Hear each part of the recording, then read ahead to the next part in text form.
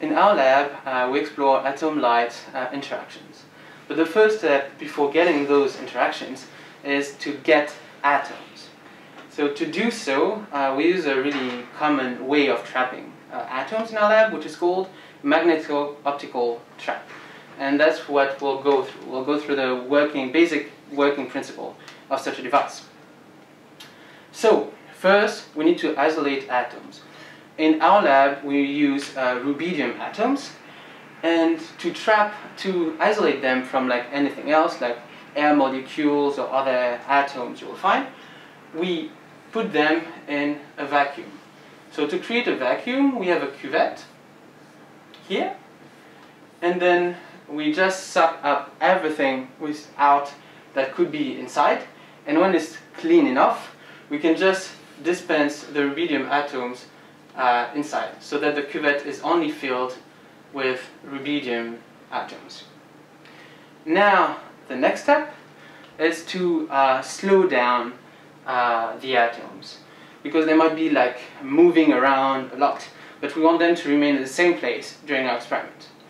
So to do so, we'll implement lasers, which will like collide from different directions, and those lasers will collide with the atoms.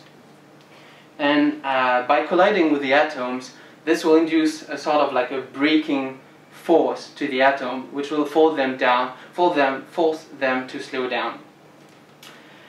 And so this will slow down the atoms, but they're still like a bit everywhere. So we need to add another element, which is a magnetic field, to create a trapping region just at the center, so that they remain in place. So to do that, we just implement two coils, which will create a magnetic field around the cuvette.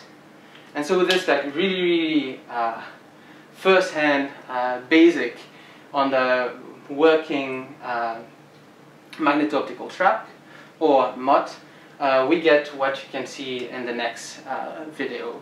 So you can see the really small red dot in the center of the frame, in the center of the cuvette, is actually rubidium atoms that you can see with the naked eye. Here we log the laser used in the Doppler cooling to slow the atoms down. So we need to lock the laser at the correct transition frequency. Locking the laser enables us to trap the atoms, visible in red in the middle of the cuvette here. Another important aspect is the alignment of the beams to cover all three-dimensional directions.